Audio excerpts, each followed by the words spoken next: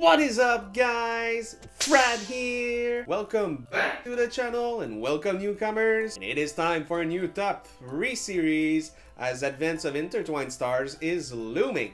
This time we're going to be looking at the best cards from this set to get your hands on and improve your decks. We'll go through all nations in alphabetical order, and today we'll be starting things off with Brandt Gate. We have 3 ride lines on the menu today, including a brand new one making its debut in the global side of things. I'll include my personal release date deck lists for each build at the end of this video, so stick around. Without further ado, let's kick things off with the boy, ORFIST. So the ORFIST build actually won't change that much, as you'll still aim for that big grade 2 turn where you call a Shadow Army token thanks to the Eclipse you fetched, and then ram it in thanks to Tumberino, Bobble Mine, or even Alvader. However, it does gain access to some brand new toys, including the Soul Triple Rare support card for Brandt Gate this set. With that in mind, let's look at our first number 3 of the day. Cardinal Fang, Ryogia. Its skill reads auto. When this unit is placed on rearguard circle, look at 3 cards from the top of your deck. Choose up to 1 world card from among them, reveal it and put it into your hand, and put the rest on the bottom of your deck in any order.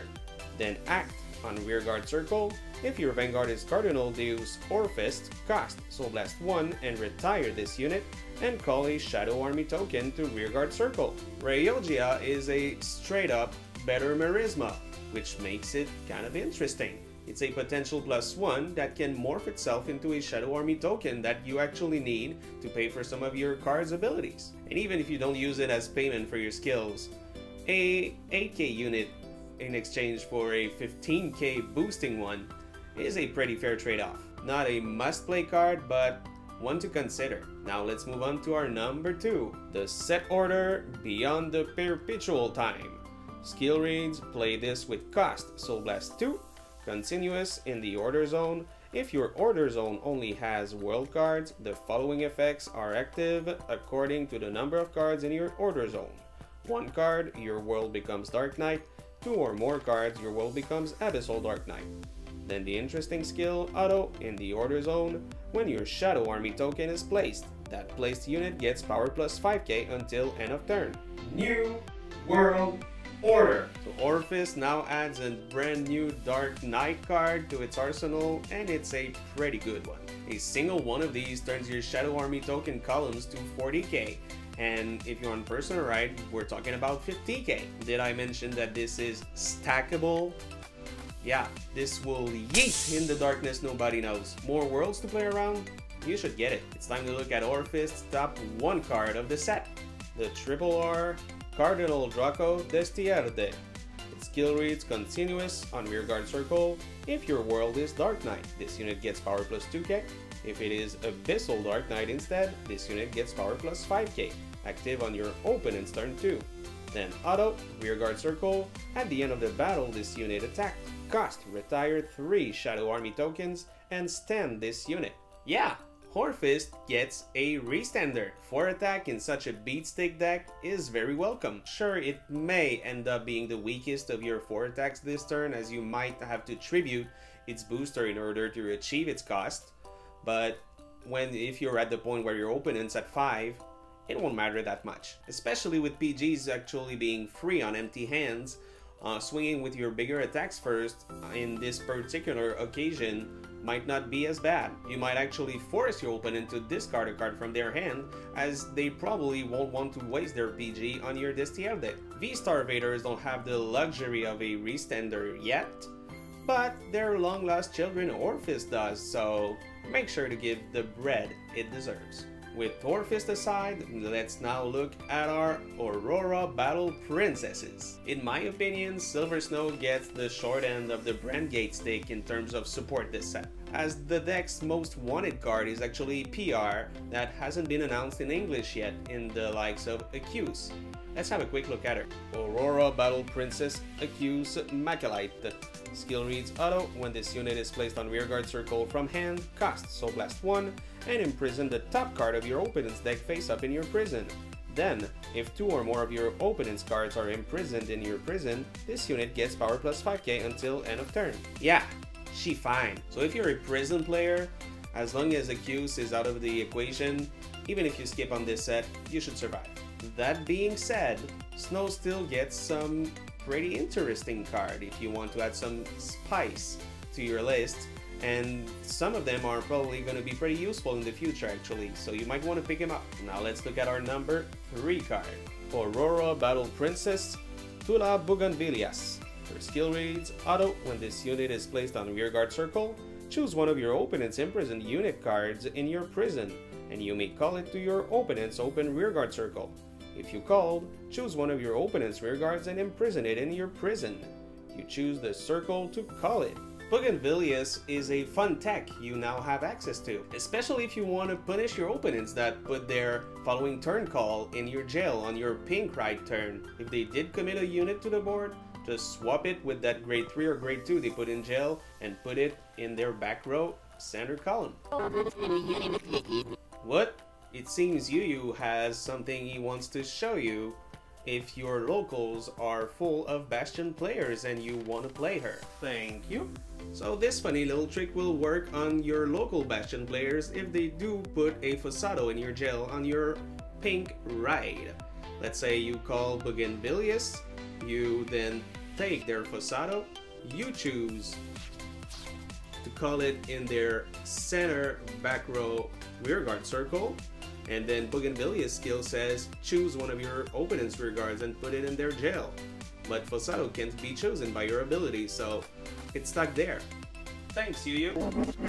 And that said, she may come in handy in the future though, because if we do get in the future more cards for prison that have skills when your opponent's units are called from your order zone, in the likes of Turquoise or the new Vermilion, then she can activate these skills on your own turn. So yeah, keep your eyes on her and pick up a few just in case. And with that, let's look at our number 2.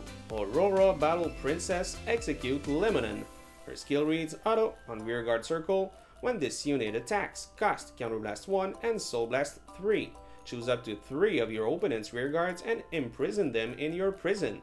Then, if 3 or more of your opponent's cards are imprisoned in your prison, until end of that battle, this unit gets power plus 10k, and if 5 or more are imprisoned, it gets critical plus 1. Lemonin is the aggro some of the prison players might want to add to their decks. Silver Snow triple driving fronts earlier in the game kind of hurts as it's only still 1 damage despite the numbers, so Lemonin might capitalize a bit on that. And she also punishes your opponents that avoid paying your taxes by leaving their units in your prison.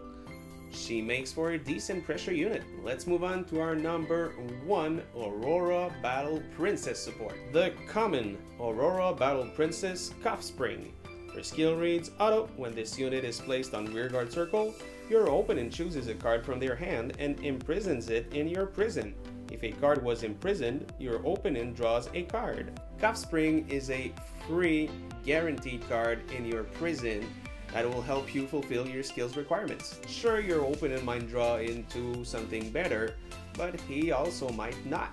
What is guaranteed though is that card in your prison for free. If he draws into his overtrigger, then he will only be able to block a single one of your attacks instead of cocking your whole turn by checking it. Remember Accuse I mentioned a couple minutes earlier? There is actually a deck list running around that focuses on these 2 cards milling out your opponent. Again, not a must-have card, but still, she's a common.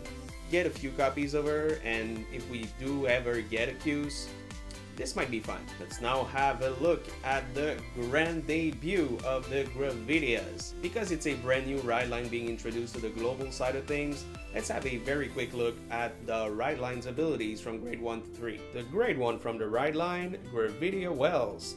The skill reads, auto, when this unit is placed on Vanguard Circle, look at 7 cards from the top of your deck. Choose any number of Meteorite cards, reveal them and put them into your hand and shuffle your deck. Then act on rearguard circle once per turn if your Vanguard is Gravidia Nordlinger. Cost Soul Blast 1, choose up to 2 Meteorite cards from your hand, put them into your order zone, and this unit gets power plus 2k until end of turn. Then the grade 2, Gravidia Beringer. Skill reads, auto, when this unit is placed on Vanguard Circle or Rearguard Circle, if you have a meteorite in your order zone. Cost: Soul Blast 3, draw a card, and this unit gets power plus 5k until end of turn. Then continuous on rearguard circle. If your drop in order zone have a total of 5 or more set orders, this unit gets power plus 5k, active on your opponent's turn 2. And our brand new boss lady, GRAVIDIA Nordlinger. Skill reads auto. When this unit is placed on Vanguard Circle, search your deck for up to 2 meteorite cards, put them into your order zone, and shuffle your deck. Then auto. Vanguard Circle. When this unit attacks, cost: Counterblast 1 and put 1 or more meteorites from your order zone into your drop. Until end of that battle, this unit gets power plus 15k. If you put 3 or more meteorite cards in your drop for this cost, it gets critical plus 1. And if you put 5 or more, your trigger effects activate twice. Basically, another set order deck for Brandt Gate, but this one goes to the extreme. Let's look at our top 3 card. GRAVIDIA Orgueil. Skill reads auto. Rearguard circle. When this unit attacks or boosts, if your order zone has 3 or more meteorites, cost: Soul Blast 2, countercharge 1, and this unit gets power plus 5k until end of turn. Let's be honest, Orgueil won't see play right now, as we just don't need her yet. The GRAVIDIA deck doesn't ask for a lot of CB now, but that can change any set from now. So that's why I recommend picking a couple of these up for the future, just in case. Let's now have a look at our useful top 2 card. GRAVIDIA's Tunnel. Skill reads continuous on rearguard and guardian circle. If your drop and order zone have a total of 5 or more set orders, this unit gets power plus 5k, shield plus 5k, active on opponent's turn 2. Tunnel is simply put a better Beringer. You'll definitely want 4 copies of her, as this deck unfortunately lacks shield value, and she just helps compensate for that. And let's finish things off on our surprising last top 1 card of the deck, the set order and meteorite Neatness Meteor Shower. Skill reads continuous. You may have up to 16 Neatness Meteor Shower in your deck. Then auto. When this card is put into the order zone, you may soul charge 1. If it was put by your Vanguard's ability, you may draw a card. Then auto. When this card is put into your drop from the order zone, choose one of your opponent's rearguards and retire it. Because of freaking course. Meteors are what you'll need if you want to play GRAVIDIA. Builds vary between 12 to 16 meteors in your deck for the set 3 meta. It all depends on how many flex spots you feel you need for the deck, as the GRAVIDIA support is pretty low at the moment and we won't get to recycle meteorites until set 4. So keep that in mind while building your set 3 deck. And that is it for me today, guys. Thank you so much for watching. Please leave a like, please subscribe. The top 3s for the 4 other nations are coming pretty soon, and as I said earlier, my personal deck lists for the release day builds of every deck we covered today are just coming up in this video. I'll see you guys next time. Peace.